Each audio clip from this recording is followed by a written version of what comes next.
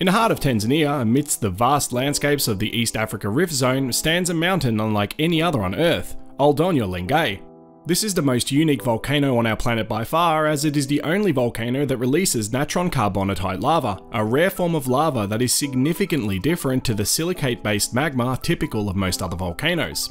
Our story begins deep within the Earth, where the geological marvels of the East Africa Rift Zone play out. Here, the Earth's crust is thinning, pulled apart by the relentless forces of tectonic movements. We've already made a video about the East African Rift Zone, and you can find that in the description down below. In this dynamic setting, Doinyo Lengai rises a sentinel over the landscape, a completely different volcanic entity that releases rare carbonate lavas. Scientists are still unsure why this lava is released from Doinyo Lengai, and there are many theories regarding where the melt is derived from. But one thing is clear, this is a completely different volcano from the ones we are used to discussing on this channel. Beneath its surface, a rare alchemy unfolds. Unlike its volcanic brethren that churn out silicate-based magma, Doinyo Lengai releases a form of carbonatite lava.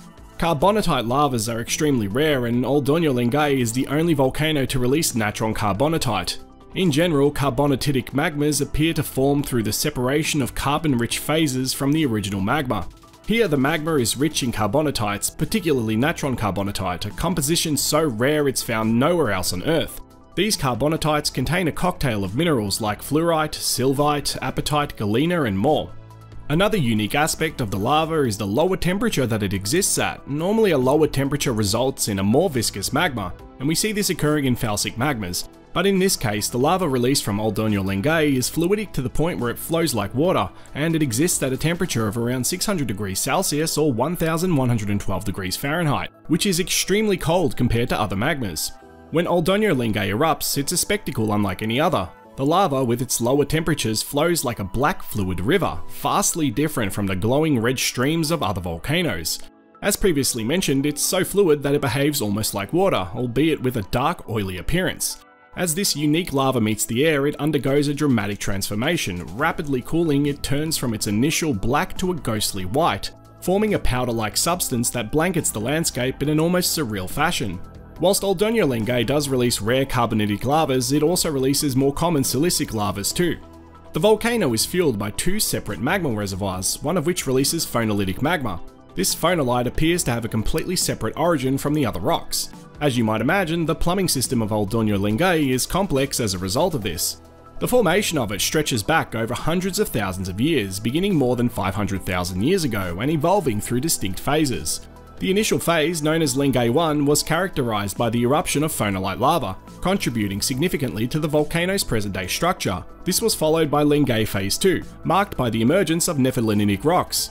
The volcano's shape, as we know today, was largely completed about 15,000 years ago, coinciding with significant geological formations in a nearby Olduvai Gorge. Doinyo Lengai experienced several collapses over time, notably between 850 to 135,000 years ago, and again between 50,000 to 10,000 years ago. The oldest known eruptions of its unique natrocarbonatite lava date back to about 1,250 years ago. This rare type of lava has also contributed to geological features in the region, including the formation of the shifting sands in the Olduvai Gorge. The volcano has been persistently active, with records of eruptions dating back to the 1880s. Its activity is characterized by the eruption of both tephra and lava flows, primarily from its northern crater. Notable explosive eruptions occurred in the years 1917, 1940, 1966, 1983, and 1993. The volcano has also undergone significant changes in its crater morphology over time. After a quiet phase, Doinyo Lengai reawakened in 1983, with activity continuing to this day.